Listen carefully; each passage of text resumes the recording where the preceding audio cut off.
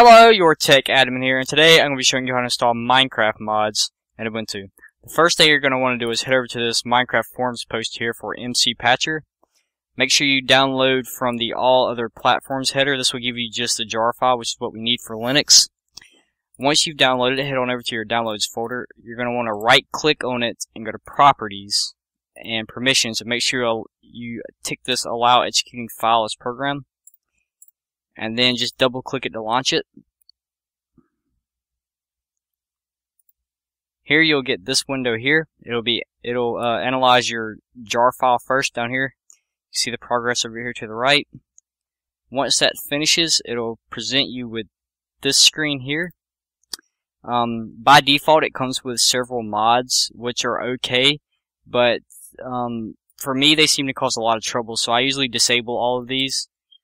And the next thing you're going to do is press this plus down here and go to the folder where your mod is stored. If you just downloaded it, it should be your downloads folder.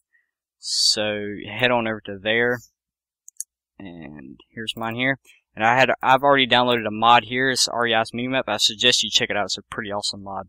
Where you just want to select it like that, press open, press OK on the next screen, OK again, and you'll see it adds it to the list right here. It has a tick mark next to it. After that, all you want to do is press patch.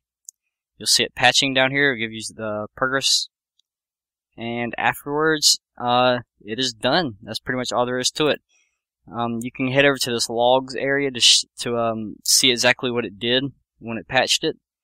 And over here, back on the mods tab, you can test Minecraft.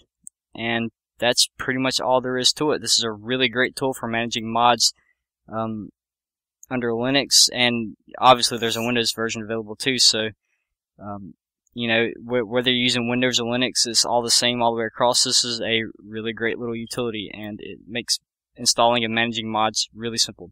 So yeah, that's all there is to it. Thanks for watching, and until next time, guys.